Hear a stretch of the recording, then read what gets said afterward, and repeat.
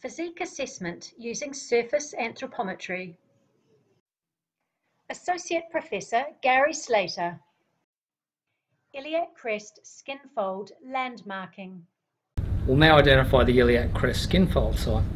So here we're simply placing my thumb right on the Iliaccrestale and then pulling away just a large enough fold of skin to create a parallel fold.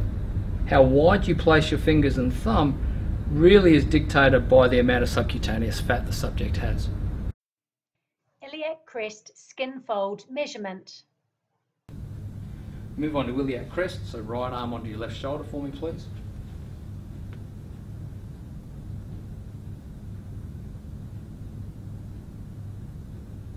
.6.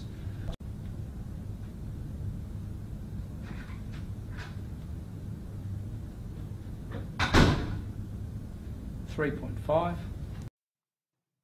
For further information on physique assessment, see our book, Best Practice Protocols for Physique Assessment in Sport, published by Springer.